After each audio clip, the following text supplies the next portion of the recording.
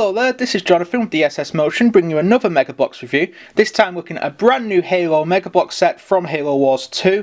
It is the UNSC Kodiak Siege Cannon. This is set number DPW94. It has 868 pieces and retails for around £60 to £70.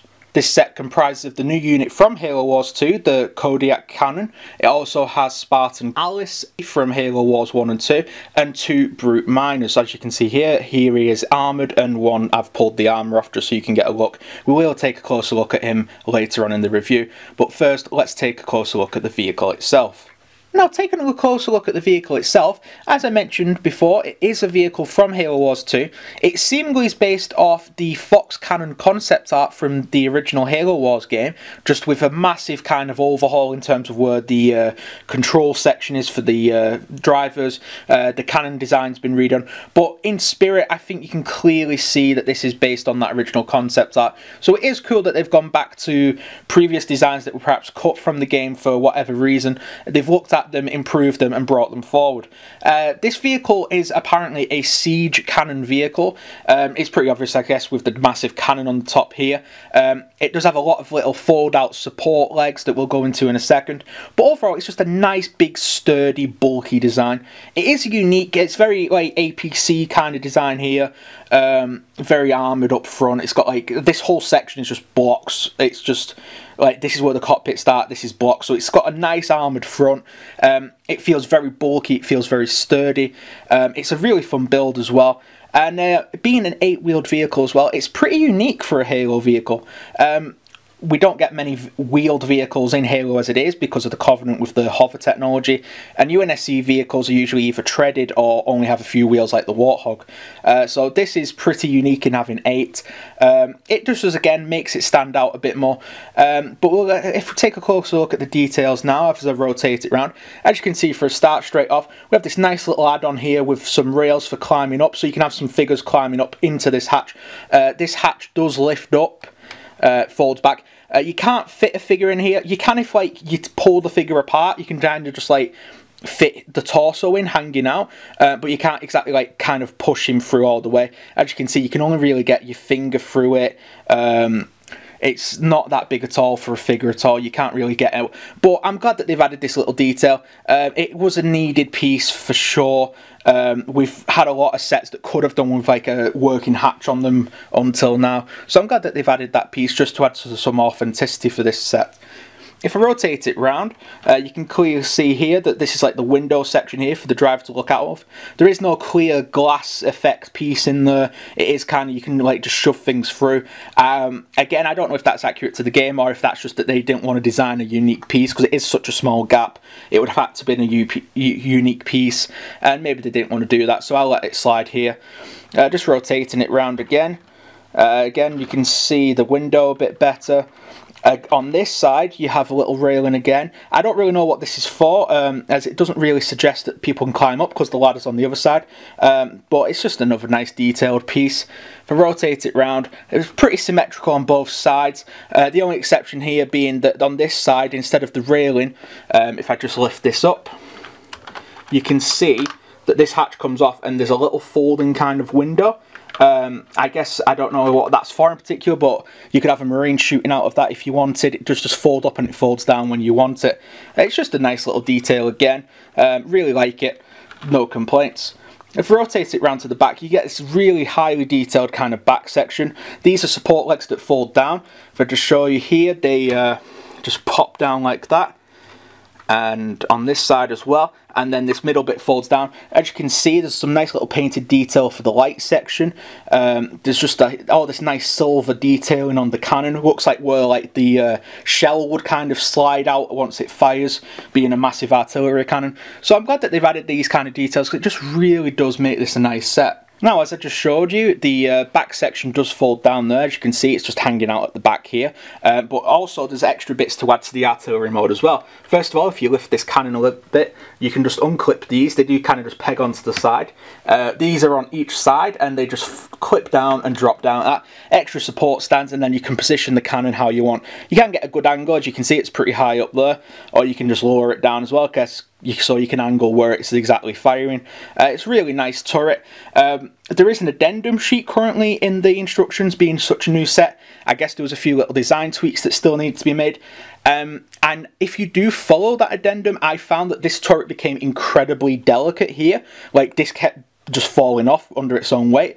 So I went back and built this based on the original instruction design, and it is now really sturdy. It can't come off because there's a nice big peg running through the whole build. I don't really know why they changed it, but I feel that this one is much better in terms of design. So if you do have issues following the addendum sheet that's in this set, maybe try going back to the original design, as I feel it does work a lot better. Just taking a closer look at the front section here, if I just lift off this front hatch here, you can see it's got a nice printed UNSC logo on the top of it. Again, printed detail, not a sticker, and it is the correct UNSC logo from this time period of Halo Wars. I am glad that they've included that. I did feel a lot of the sets previously had inaccurate logos. For example, the Halo Wars Elephant had the Halo 4 and onwards era logo, as did the Mongoose with Emil. They all should have been this logo in particular. So I'm glad that they've paid close attention here to get the correct logo. If I just bring this forward a little bit, I've just put these two Halo Wars Marines in. These aren't included with the set, but it just gives you an idea that you can fit two characters in here. If I just lift it up ever so slightly, there are little control rods that they can get hold of, but past that it's just a basic kind of control room, 2 seats for 2 figures, and it does the job great, no complaints there at all. I will however highlight that this is the only peg here that the roof clips on with. Now the problem is I feel that when you push down on it, it's kind of, I don't know, bending the piece or something, because it won't clip on. So I often have to take out this peg in particular, plug it onto the roof, and then sit the whole piece in as one. It's a bit of a design flaw. I don't know if that's just a one-off in terms of my set, but it's something to watch out for sure if you've got issues with it. So as you can see here, this is the middle section. It's got some nice red fuel tanks on it as well on both sides. This lid does lift off and you can use it for storage, put guns in there or whatever you want.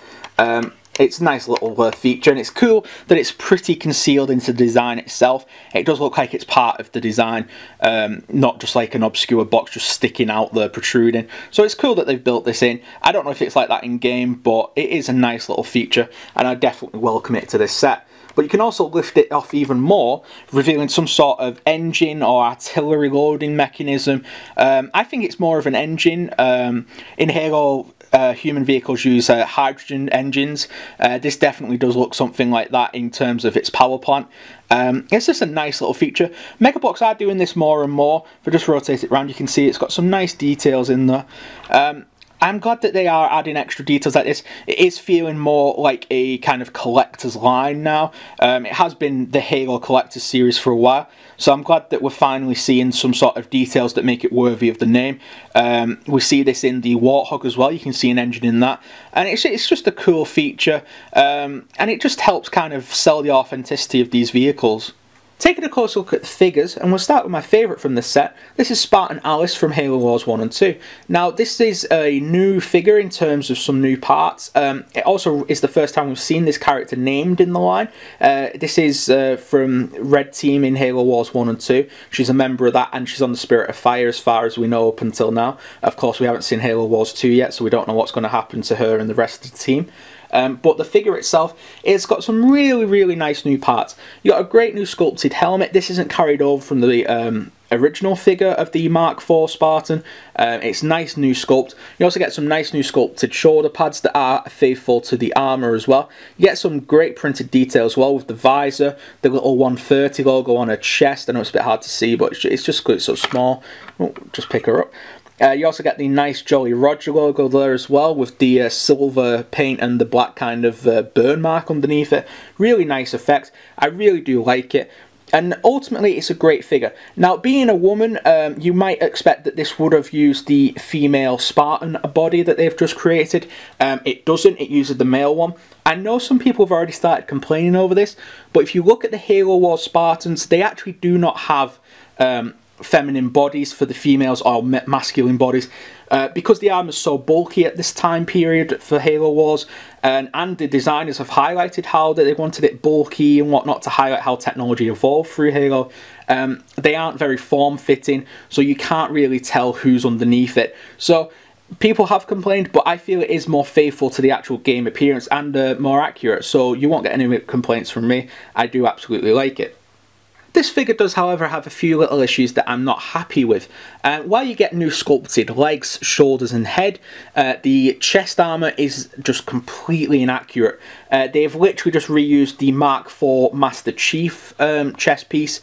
Now, again, it is a Mark IV armour like Alice wears, so points for that. However, the Master Chief version of this was like a customised version, which is based on the stylised Japanese anime design. This one should be a lot more bulky. It shouldn't have such raised kind of shoulder sections on the sides. If you just fire up the game, you can clearly see that this is quite off in terms of detailing. I don't really know why this has happened. I guess it's just to try and save some money on sculpt detailing. I mean, the figure still works and it still looks really, really nice. I just feel that they should have probably paid a bit more attention, especially when you add up the fact that this cod piece here, that should be green and it's just black. No idea again why. And these arm pieces here are clearly the Halo Reach ones. It even has Carter's little tack pad still sculpted onto that side as well. It's really odd as well because the Master Chief Mark IV has more closer to accurate arms that they could have used here. So it is really odd that they've kind of mixed and matched between Halo Reach, Halo Wars and the Forward Unto Dawn designs. I don't know why, but like I said, it still somehow makes a great figure. So if you're not massively focused on accuracy and you just want a representation of Alice, this is a great figure. I am happy with it. I'm just glad to see some more named characters. But if they were to re-release it with perhaps more accurate detailing, I would definitely not say no to that either. For accessories, she comes with a Halo Reach shotgun. Again, a bit of an odd piece. They should have just used the Halo 3 model. That's close to the Halo Wars design. So a little bit of a downside there for the weapon. However, it's just a nice weapon to have. So I'm not going to complain too much, especially when the highlight from this is, of course, the new battle rifle. This is the Halo 5 design. So again, it is a bit out of place here, but I'm just glad that we finally got an updated battle rifle.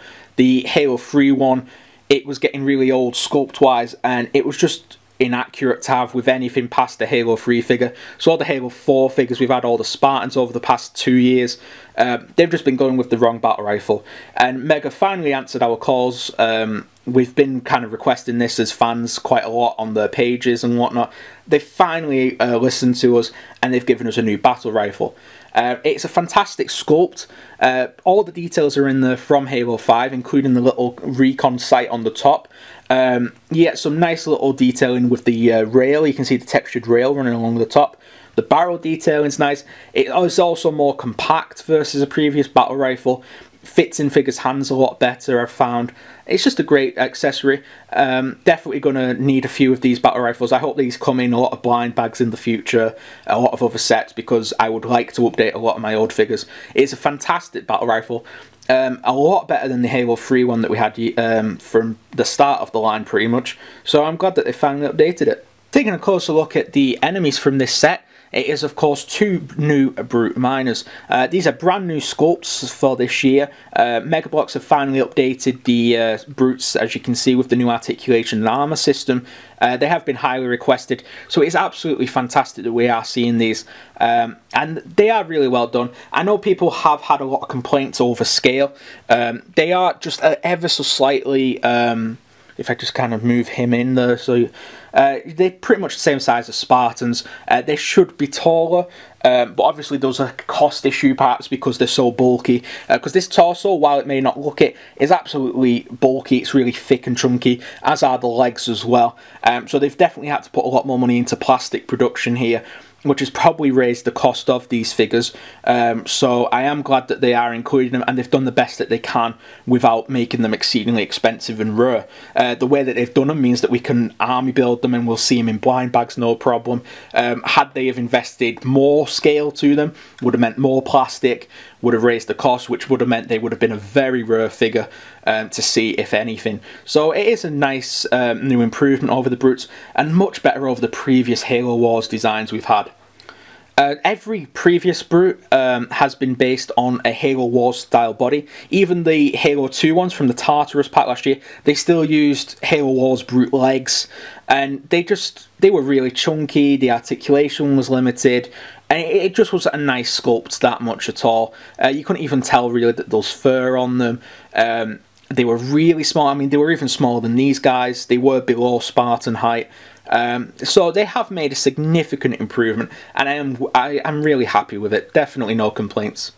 Now, as you can see, these are both exactly the same figure. I have just took the armour off one of them so you can see underneath. They do have a nice sculpted undersuit. They do have like some sculpted kind of strapping on their arms. They're not just reuse elite arms. They have some sort of fur effect as well. Really, really great pieces. And you even have an improvement as well, in that they've used the pinhole.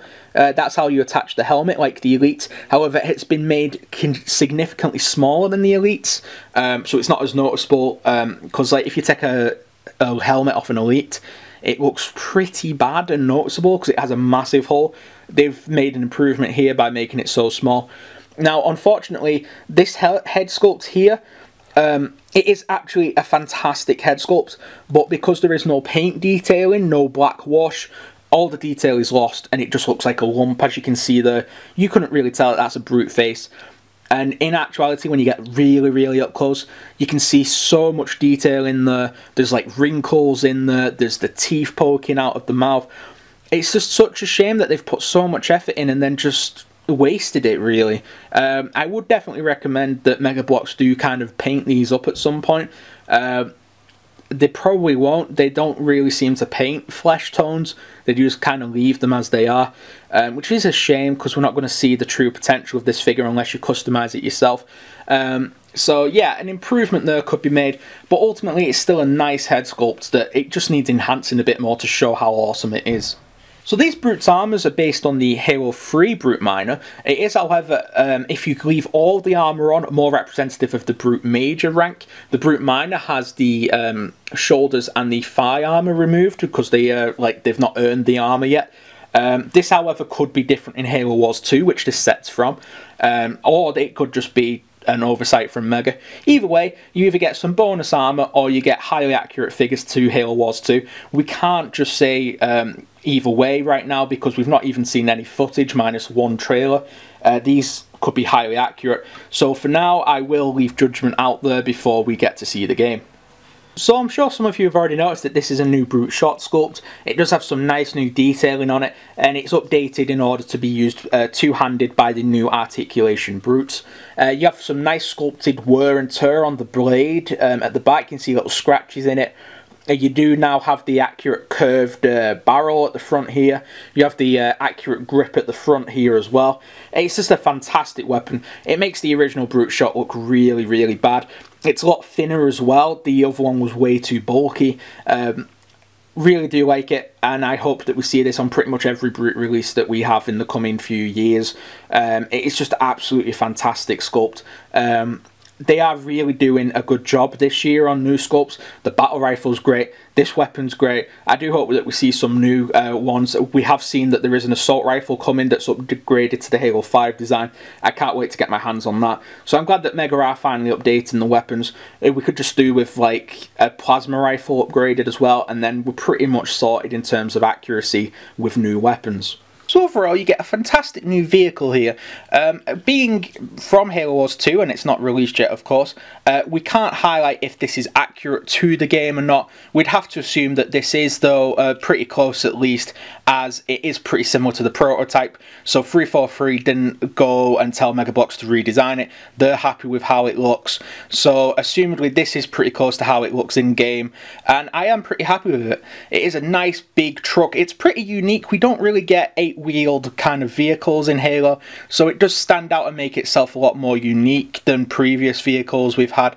The figure loadout is great. Yes, I have a few issues with the figures.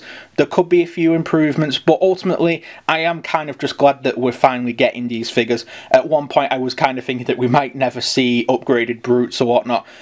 They have been kind of neglected in the line, so I'm glad to see them. And of course it's great to start seeing Red Team, another named group of characters, being released, even if they do have a few little inaccuracies. So that's it for this review. I hope you've enjoyed it. We will be reviewing more Halo and Call of Duty Mega Bloks sets in the coming weeks, so don't forget to like, favourite and subscribe, and we'll see you in the next video. Bye!